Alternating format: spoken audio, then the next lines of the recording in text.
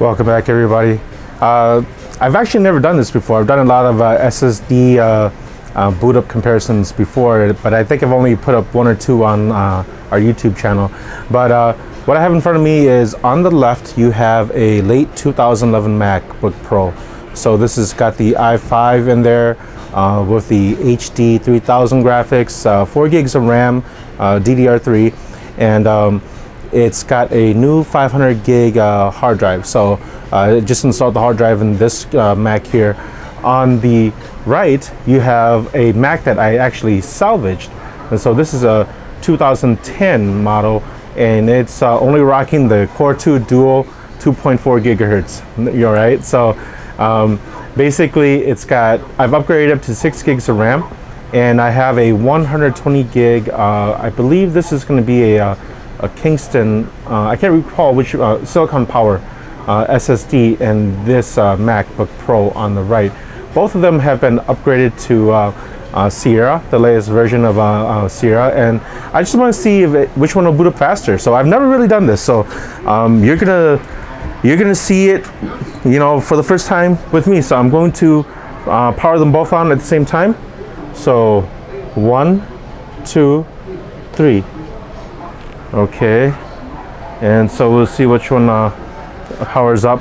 Looks like the i5 powered up faster, but here you see the progress line, and obviously the progress line on the right is going a lot quicker. So just to let you know, the 500 gig hard drive in the i5 MacBook Pro is a 500 gig hard drive from Toshiba, 5400 RPM. Okay, now you can see boot up really quick, and let's see. Now the i5 is still booting, and that's crazy. But SSD is definitely just a huge advantage in terms of boot up speed, regardless if you have a PC or a Mac. And then here we go. We have finally the i5 has turned on, and we're going to log in right there in the i5, and let's close it up, and I'm going to show you. So basically, they're both rocking the newest version of Sierra, and I'm going to put up the specs on and I'm going to put the specs up over here too, about this Mac. And as you can see, even the about this Mac was taking a while to boot up there. So let me zoom in a little bit, so you guys can see what the specs really are on these two. And so to the left, we have the i5, 2.4 gigahertz Intel Core i5, 4 gigs of 1333 megahertz RAM with the HD graphics like that. And we're gonna go to the, oh, it looks like sorry about the jittering there. This tripod is not really working with me. And here we have the mid 2010 2.4 gigahertz Core 2 Dual, 6 gigs of 1067 DDR3 RAM. Okay, and this is only at the GeForce 320, so that's shared RAM here. But yeah, you can see how quickly or more responsive the MacBook Pro is with an SSD. Now what I'm going to do is I've really never really done this, so I'm just going to go and open up some. I'm going to open up just a browser. So we'll try to get to them at the same time, and I'm going to launch Safari on both of them. They're both connected to the same Wi-Fi network,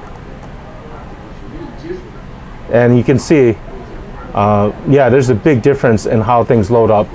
And why don't we just go to Google, double click, 1, 2. Oh, the i5 does rock, it does keep up. Okay, so let's do, and this is just on, go to YouTube, 1, 2. Oh, this is my internet being really slow. Okay, so in terms of like right out, system performance, the i5 seems to be a little bit quicker on that in terms of loading things. And again, this might be just my thing here. Let's see. I don't want to play anything here because I'm gonna get a YouTube strike, and I've gotten YouTube strikes for the most ridiculous things before. So I'm just gonna close YouTube here. I'm going to close YouTube here. Unfortunately, I don't have any other programs that are installed that we can really. I have iMovie on the on my personal little MacBook that I salvaged, but I don't have it on here because this is a customer's rebuild computer here.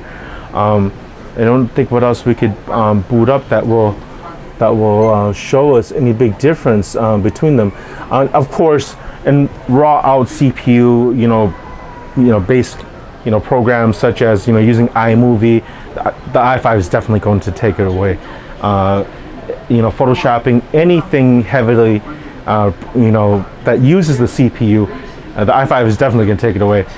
This purpose of this video, I was just curious myself, is to see how quickly a MacBook will boot with an SSD, given its very old tech to the next generation tech from next generation in terms of jumping from here to here.